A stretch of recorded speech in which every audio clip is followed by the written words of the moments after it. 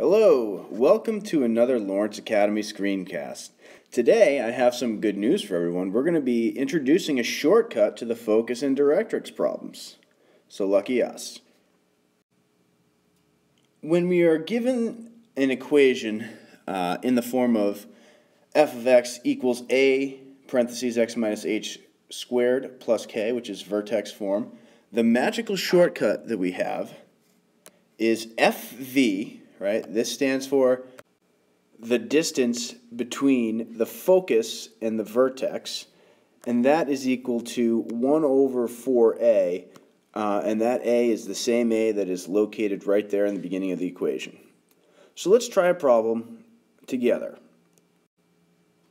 So here we have the equation f of x equals 1/8 x minus 2 quantity squared. And remember, we have our handy-dandy shortcut, which is fv equals 1 over 4a. So let's see if we can start this problem. So I need to find out, first of all, where is my vertex? And looking at it, it's actually pretty easy to find here. There's nothing over here for the k area, so it's going to be along the x-axis. And we have x minus 2, which means we are going to be shifting the graph to the right 2. So our vertex is at 2, 0. Right, so FV, right, that tells us how far away the focus is from the vertex. So let's plug in some numbers here. So we have FV equals 1 over 4 times 1/8. All right, so it's important to notice here that it's 1 over 4a, not 1/4 a. So this is going to be equal to 1 over 1/2, which is equal to 2. So the distance between the focus and the vertex is 2. So here, if we're looking at our graph, we have our vertex is at 2, 0. So that means that our focus is going to be up 2 from that point. So it's going to be at 2, 2.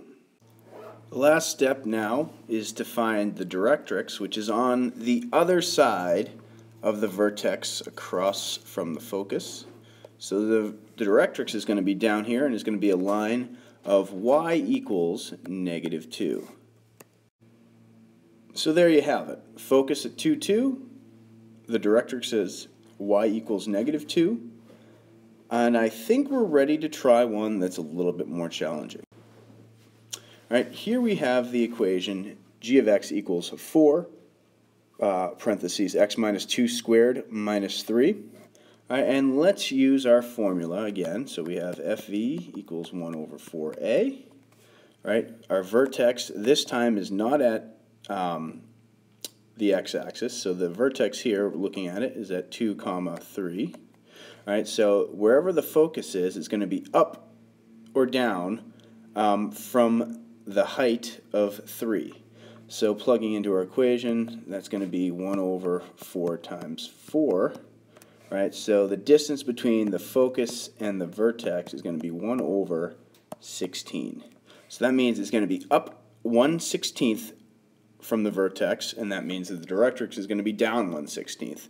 So the focus is going to be at 2, right, keeping the same x value, and it's going to be up 1/16. So it's at 3 1/16. And the directrix is again going to be an equation of y equals down 1/16 from 3, which is 2 15. Ooh, that's a terrible 5. 2 15/16. So there you have it. We've kind of breezed through a couple of different problems with varying difficulties on how to solve for focus and directrix given the equation using the shortcut. Let's try a couple of these on your own. Best of luck.